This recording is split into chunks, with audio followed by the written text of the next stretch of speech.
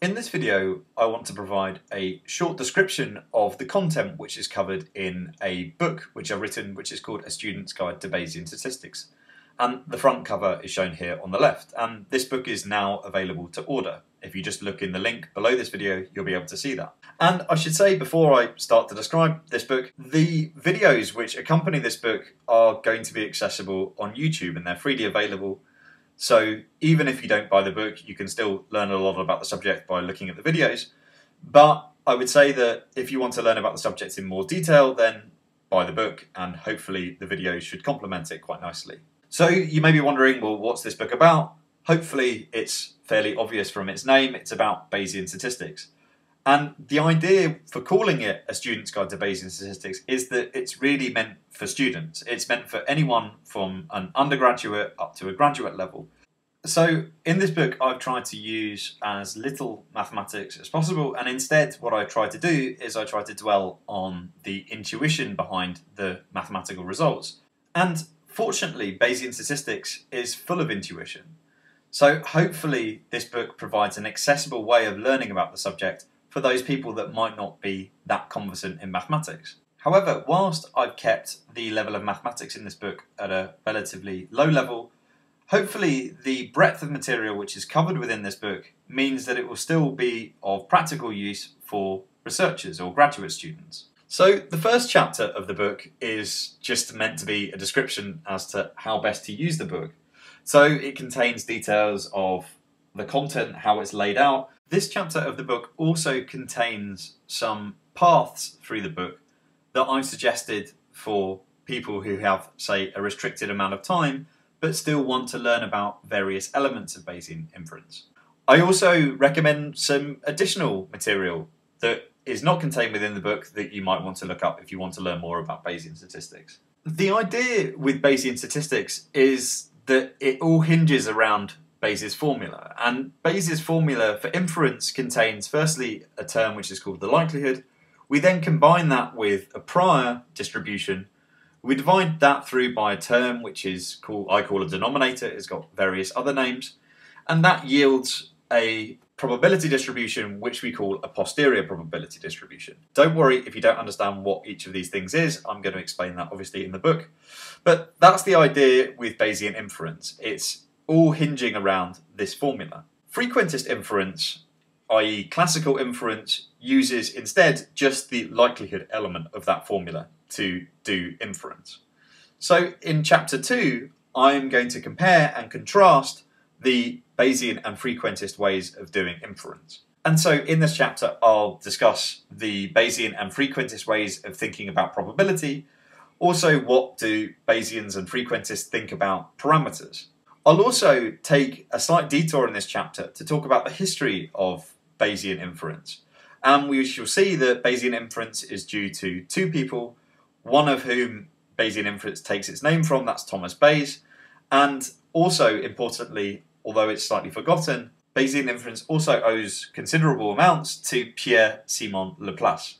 And I'll discuss this historical concept in this chapter as well. Although I've written down Bayes' rule here in terms of words, really the typical way in which it's stated is in terms of probability distributions. And so I've written down here the probabilistic way of writing down Bayes' rule. And the fact that Bayes' rule is written in terms of probability distributions means that we need to be able to understand these objects. And chapter 3 is about introducing the reader to the concept of probability. And I don't assume any previous knowledge of probability here, so we really start from the ground up. So we talk through what is the difference between discrete and continuous probability distributions. We talk about various concepts in probability. And then finally, towards the end of the chapter, we apply these concepts and use Bayes' rule to some interesting examples. So chapters 2 and 3 comprise the first part of the book, and this part of the book is really just concerned with setting the scene. Then in the next part of the book, what I do is I look at Bayes' rule in detail. So what I first of all start off by doing in chapter 4 is looking at likelihoods. So here I discuss how should we go about choosing a given likelihood distribution. I discuss why a likelihood is different to a probability distribution in Bayesian inference. And I also talk about the frequentist way of doing inference, which is the method of maximum likelihood. The next chapter in this part of the book is concerning the other element in the numerator of Bayes' rule, i.e. that of priors. And this is without doubt the most controversial element of Bayesian inference, but I hope in this chapter to convince you that most of this controversy is unwarranted.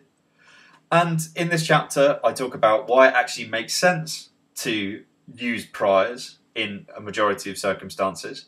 I also talk about how we can construct those priors. I also talk about how changes to priors can affect the posterior distribution and hence affect our inferences.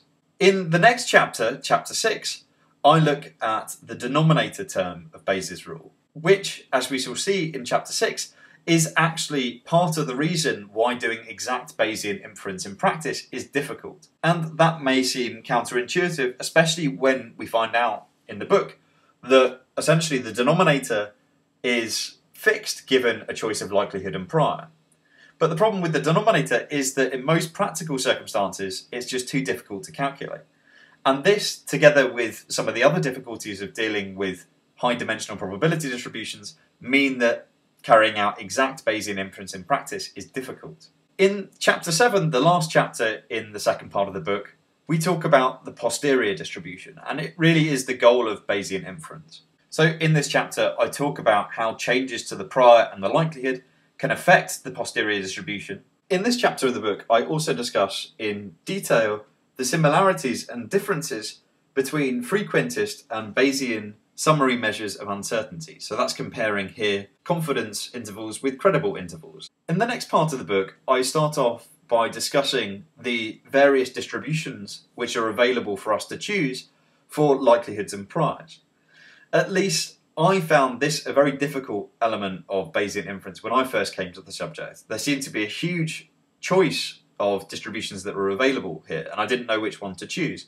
And so this chapter of the book aims to introduce each of these distributions, or each of the most common distributions which are used, and explain what they are, what they can be used for, with as little maths as possible. And so we start off with some simple distributions like the Bernoulli distribution, which I've shown here in the bottom left, and we move into more complex examples like the Dirichlet, which I've shown here in the middle at the top, and some more recently introduced distributions like the LKJ distribution. There are particular choices of the likelihood and prior distributions which mean that we can actually exactly calculate the posterior. And those particular choices come under the heading of conjugate priors, which we discuss in chapter 9.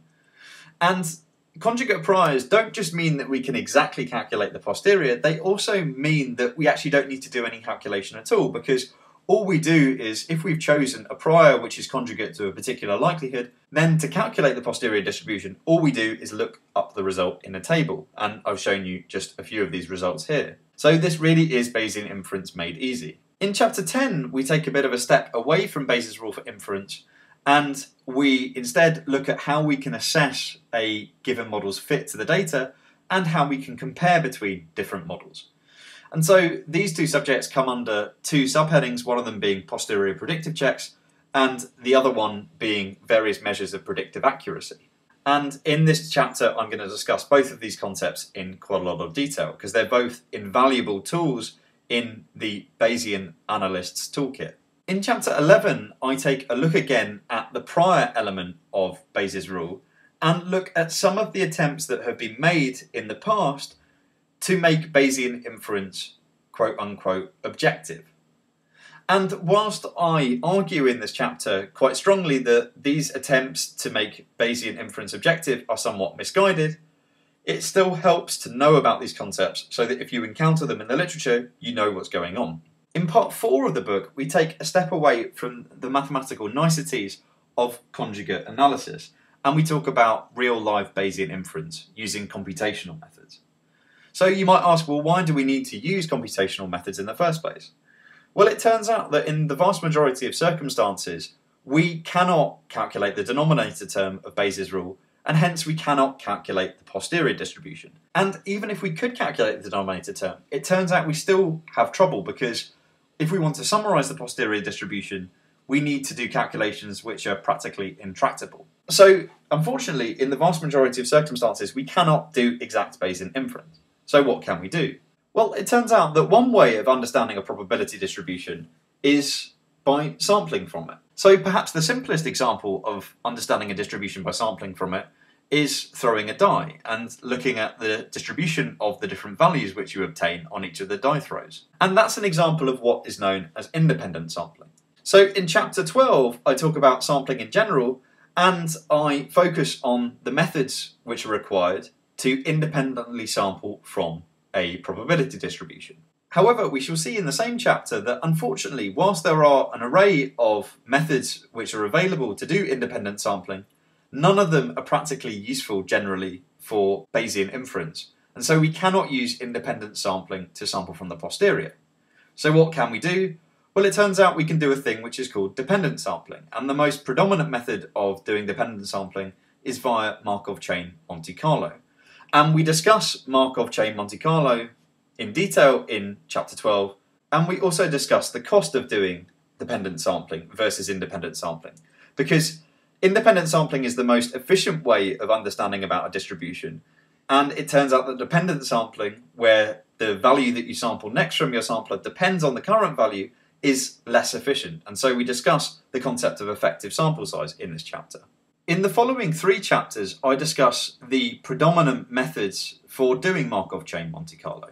And perhaps the simplest method of doing Markov chain Monte Carlo, a method of dependent sampling, is what is known as random walk metropolis, and that's what I discuss in chapter 13. In chapter 14, I discuss a more recently created method of doing MCMC, which is known as Gibbs sampling, which tends to be a slightly more efficient way of understanding the posterior distribution. In chapter 15, I discuss an even more recently created MCMC method, and in general a much more efficient way of understanding a posterior distribution, which is known as Hamiltonian Monte Carlo. And the idea with Hamiltonian Monte Carlo is that you imagine a fictitious particle, here in the book I call it a sledge, moving around a space which is in some way related to the posterior space. And by using this physical analogy, that enables us to create a sampler which is that much more efficient in its ability to explore posterior space.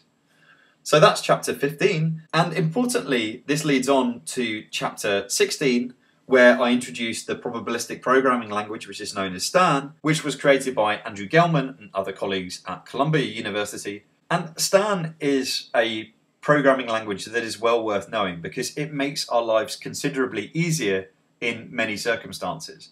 It allows us to do very, very efficient inference for hierarchical models, much more efficient than you would obtain typically using bugs or JAGs, which are 2 other programming languages. It's also, in my view, quite easy to learn. And importantly, it's very popular, which means that if you run into trouble, there are places to go to find out how to resolve the issue. Overall, STAN makes our life easier, and in this chapter of the book, I really introduce right from the ground up how to code a model in STAN and what the different code sections of a STAN program mean. And I've also compiled a kind of cheat sheet of all the common things that I want to do in STAN and are not necessarily trivial to find out yourself.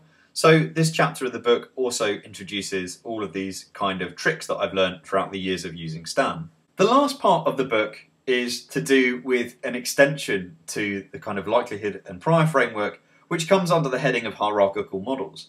So chapter 17 introduces what is meant by a hierarchical model and talks about why hierarchical models are so useful across a large variety of circumstances. In chapter 18, I talk about how to do linear regression, particularly in the hierarchical framework way of doing it. And in chapter 18, we examine a particular example, which is looking at developing a model to predict the GCSE scores of students in England. In the final chapter of the book, chapter 19, I discuss how to do generalized linear modeling, and I also talk about how to fit models which have discrete parameters in STAN. In terms of the generalized linear modeling, again, I'm doing so in light of the hierarchical framework which we learnt about in chapters 17 and 18. And the particular circumstance that we look at in chapter 19 actually concerns voting patterns of individuals in Europe. So, in summary, this book hopefully provides a student-friendly way of learning about Bayesian statistics. The book doesn't have that much mathematics in it. I've tried to reduce the level of mathematics in the book to the absolute minimum, and I just focus on the intuition behind the results. Finally, if you're interested in buying this book, it's available for order on Amazon. You can buy it from the link below this video. But even if you don't buy the book, you can still learn a lot from just watching the videos that accompany the book. Indeed, I've tried to make the videos as self-contained as possible so that students that can't buy the book can still learn a lot about Bayesian inference.